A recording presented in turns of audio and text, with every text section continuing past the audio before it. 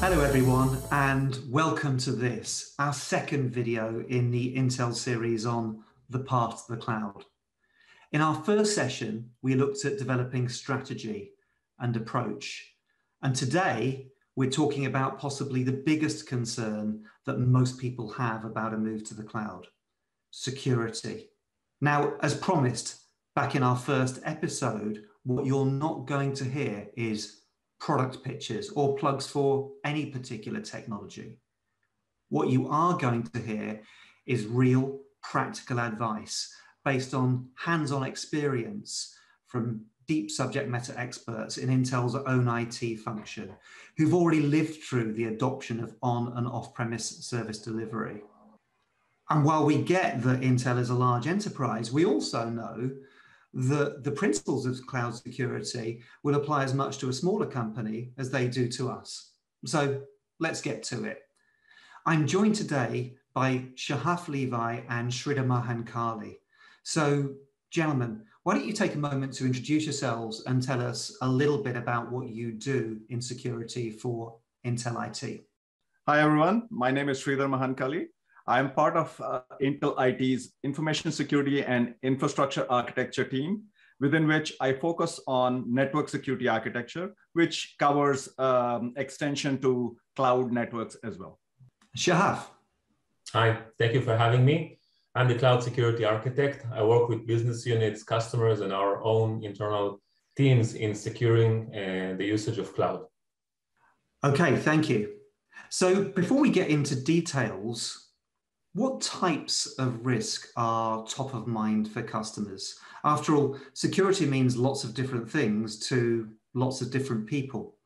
Shachaf, let me start with you. So misconfiguration is the number one threat in public cloud. A cloud is complex. It's think about it as a multi-dimensional cube. And it has a lot of options. So there's also a lot of options in making mistakes. So misconfiguration is the number one. That's certainly a great point, Shachaf. Developers tend to gravitate towards cloud because of the flexibility that the cloud capabilities afford. At the same time, the developers tend to be more focused on their code, their software development tools, how can they get their product to market faster, and they're less focused on the information security perspectives, especially those aspects which are outside their code or their software. But when you're working in an infrastructure and as a service environment, there is an expectation that the developers need to have a certain level of network and security and infrastructure awareness. And because that tends to be a weak point for a lot of developers, misconfigurations can creep into the infrastructure and their hosting environment, and that can create a lot of risk. Thanks. So are you concerned about cloud being better or worse? Is a cloud service provider more or less of a risk for security? Back to you, Sridhar. I would say that the cloud service providers offer a multi-tenant environment. And because of the multi-tenant environment, you are not only worried about your application framework, you also have to understand and evaluate the security of the underlying cloud infrastructure. If you go back a few years, cloud security was one of the primary detractors, if you will, from enterprises adopting the cloud more.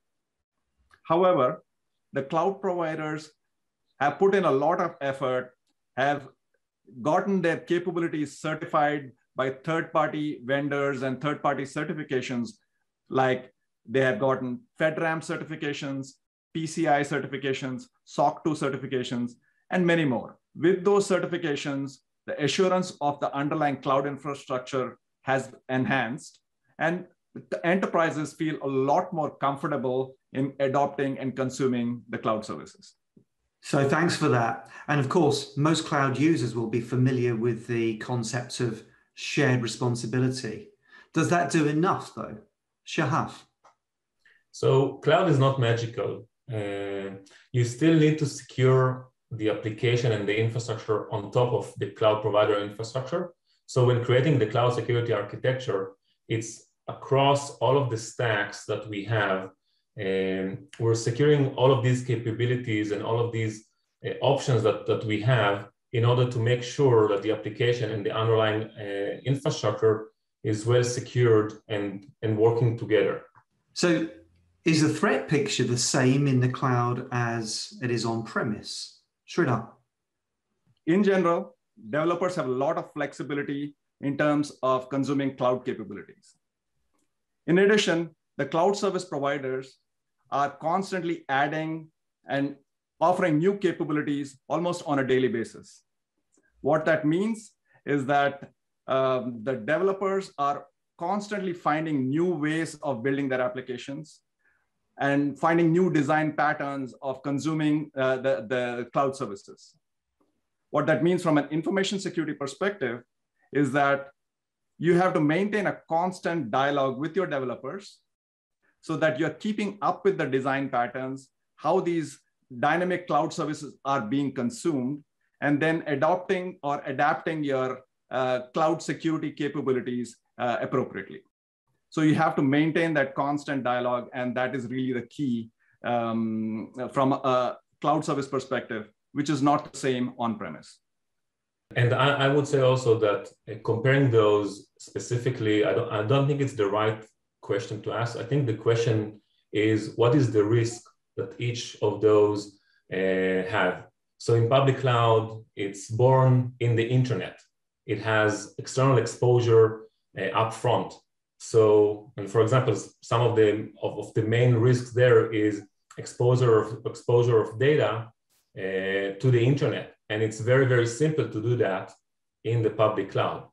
But you also have potentially better controls there. So it's not a one-to-one comparison. You need to define the risk and the controls in each one of these environments.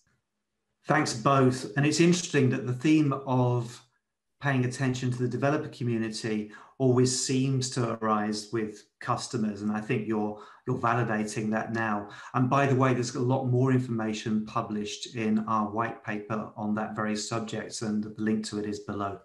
So how does the risk profile differ between infrastructure as a service, platform as a service, and software as a service? Let me jump in there and take that question.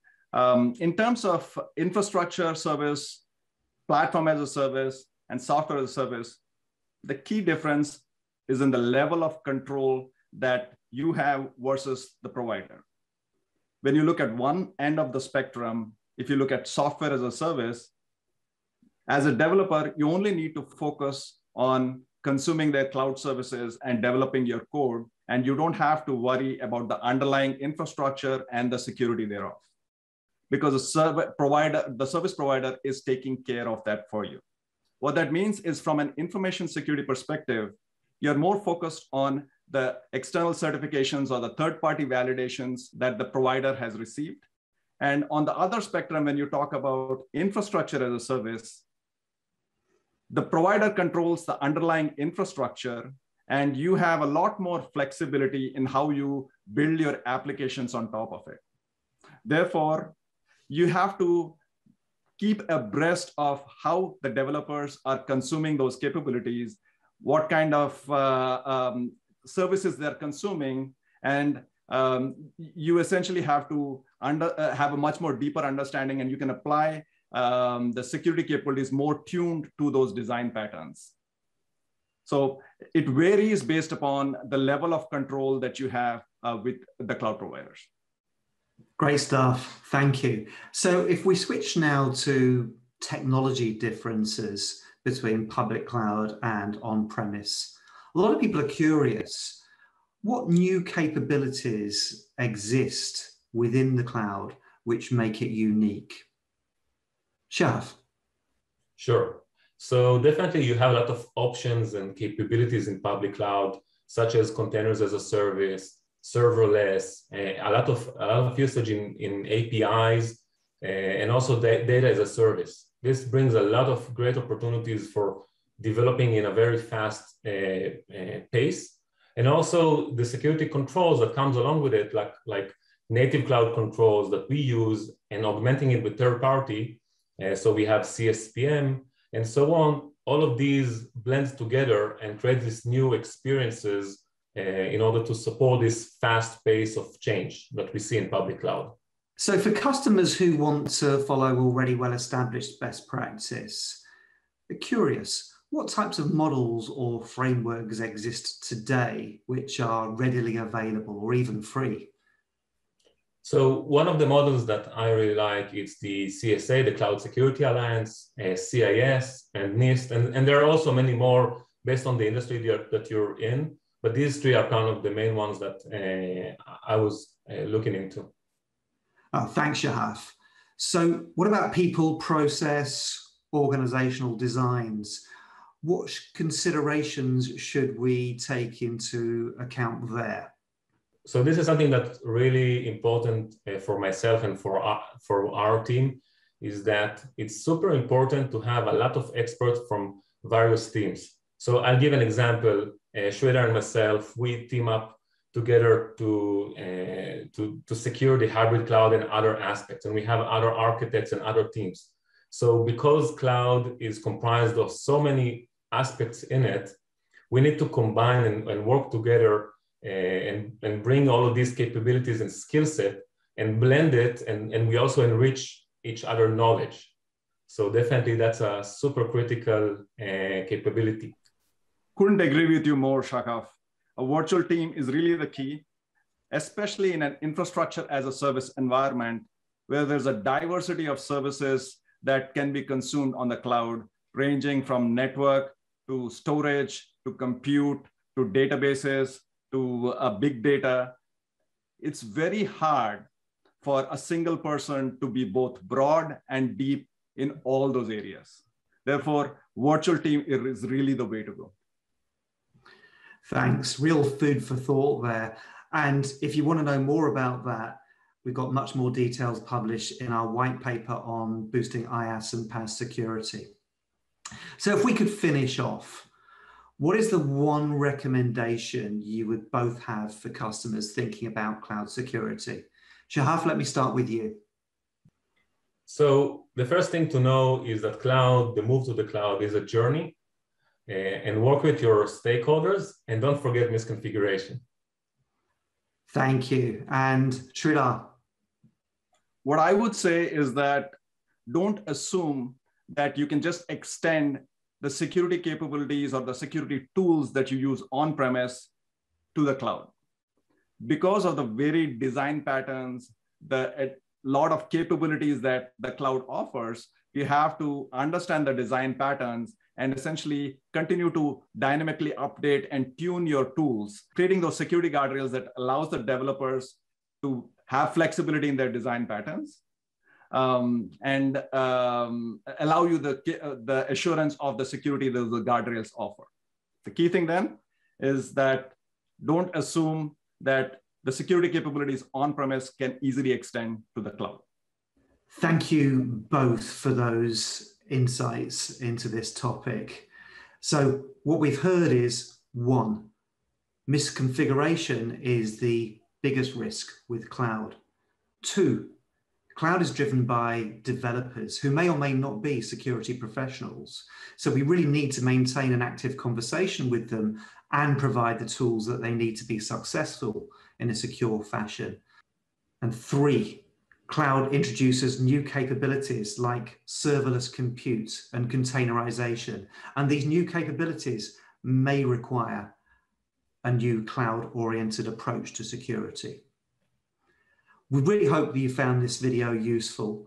And we also hope that you'll engage and look at the links that we publish on our white papers for much more detail. And we'll see you in the next video on containerization and new capabilities. Thanks again.